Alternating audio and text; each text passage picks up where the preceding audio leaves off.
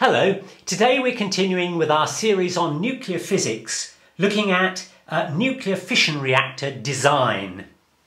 In the last video we looked at the principles of the design. Now we can look at more detail. Just to remind you, the principle is that you have nuclear fuel rods which will contain uranium-238 and uranium-235. The uranium-235 is usually only about 0.7% of the total natural uranium. The rest of it is uranium-238, but you can enhance that or enrich it to produce about 3% uranium-235, but it's still a small proportion. But that is what is fissioning, that is what is producing the energy. The water is used for two purposes. Firstly, it's the coolant. You pump it round and that takes the heat away, and the heat can be used to produce steam. Steam can drive turbines that can drive generators and produce electricity. But the water is also used as a moderator. It slows down the neutrons produced by this reaction to produce further thermal neutrons that can cause the reaction to happen again. All covered in the last video. These are cadmium control rods, usually cadmium. They are placed in position to restrict the number of neutrons so you don't get the thing getting out of hand and blowing up. You just get a nice steady reaction. So what are the options? Well, one option is to pump this water in under pressure. And if you do that, the pressure would be something of the order of 100 atmospheres. And if you do that, then the boiling point of water, which is under pressure, will go up from 100 degrees centigrade to about 300 degrees centigrade.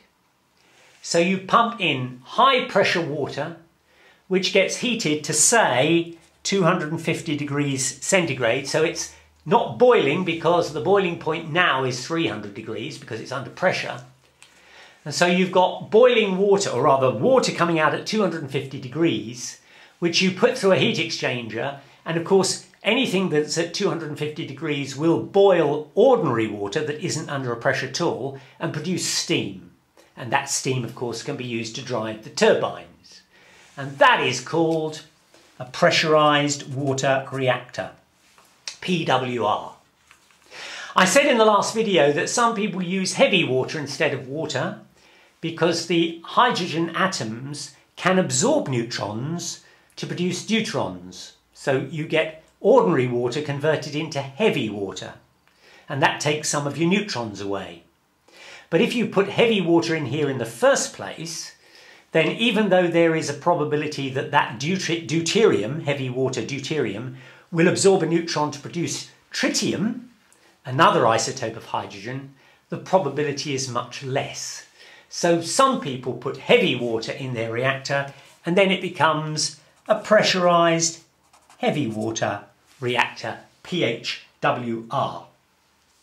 A further option, of course, is just simply to put the water in, not under pressure at all, but just put it in, let it boil and take steam out at the top, and the steam immediately goes and drives the turbines. And that is called a boiling water reactor. It's just ordinary water, not under pressure. You allow it to boil, you take the steam out at the top, and you let that drive the turbines. There's a further option, which is essentially to take the same principle. Here is our lead-lined, concrete-lined container. We're going to have our uranium fuel rods. We're going to obviously have our control rods coming down. We're going to have this time, instead of putting water in, we're going to put gas coming in, usually carbon dioxide. So the gas comes in, is heated up, and hot gas comes out at the top, and that can be used to boil water to produce steam. And usually, as I've said, you use, say, carbon dioxide as your gas.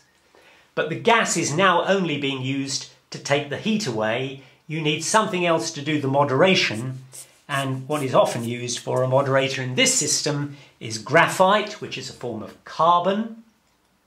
And that is called an advanced gas-cooled reactor, AGCR, advanced gas-cooled reactor, the earlier version of which was called a Magnox. So there are some Magnox reactors left, which are early versions of this advanced gas-cooled reactor. Now we've shown how uranium-235 is what's called fissile. In the presence of a thermal neutron, it will produce these fission materials, more neutrons and energy. Uranium-235 is not the only thing that will do that. Plutonium-239 is also fissile, as is uranium-233. But these are rare commodities. You cannot go out and dig them up. But you can make them. And here's the way you can make them.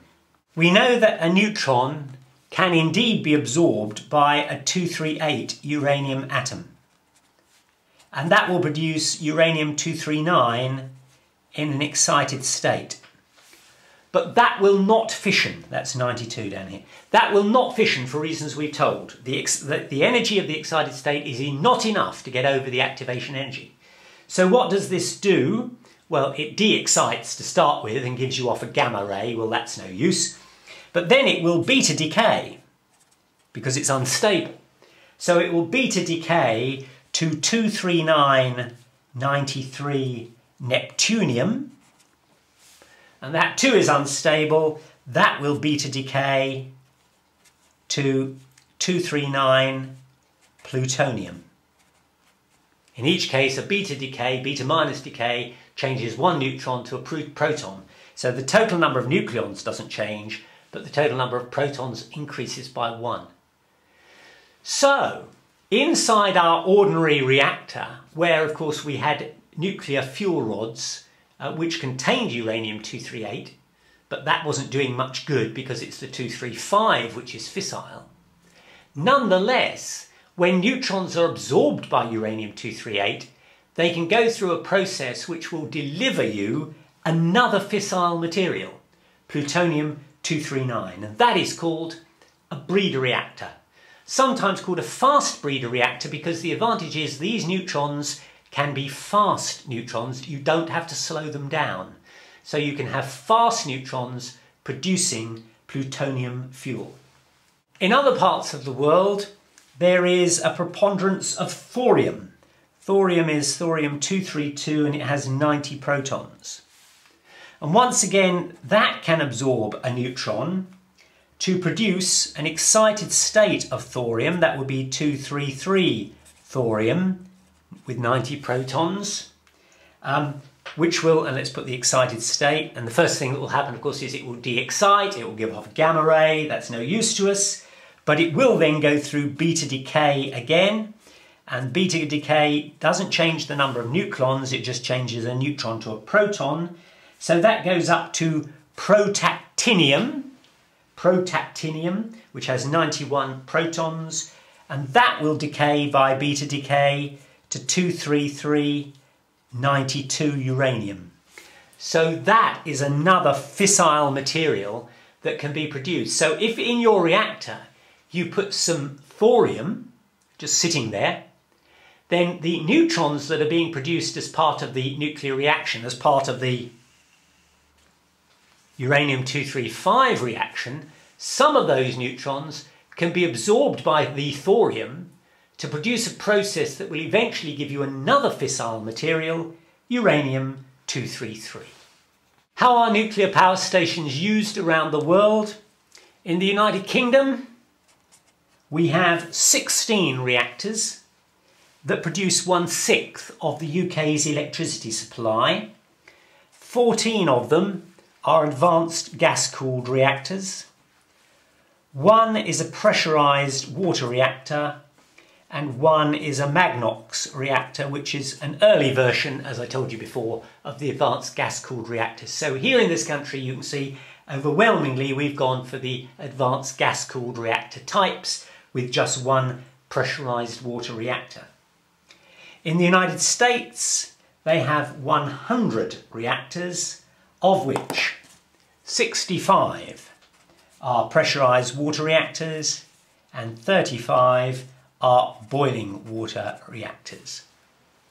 So you can see how different countries have selected different types of technology. Different parts of the world, of course, in other countries choose different things again.